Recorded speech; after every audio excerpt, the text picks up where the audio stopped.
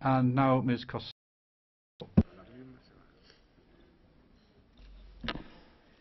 Mr. President, I, like my other Irish colleagues, cannot support this report which proposes to reduce the number of seats in Ireland and Croatia. The report, in my opinion, runs completely contrary to the principle of digressive proportionality. Small and medium-sized countries are suffering at the expense of the larger countries.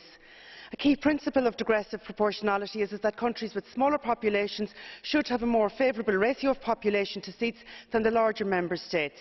The current proposal does not achieve this. Italy has a far more favourable ratio than Spain.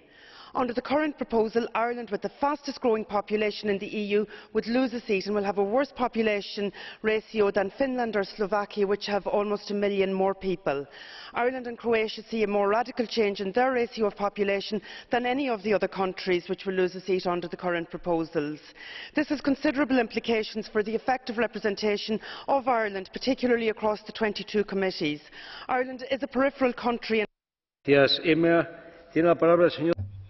Thank you. Now Mr. Obermeyer has the floor. Thank you, President. Well, when we welcome Croatia, of course we're going to have to reassess the composition of Parliament. Now, if Sweden loses a seat,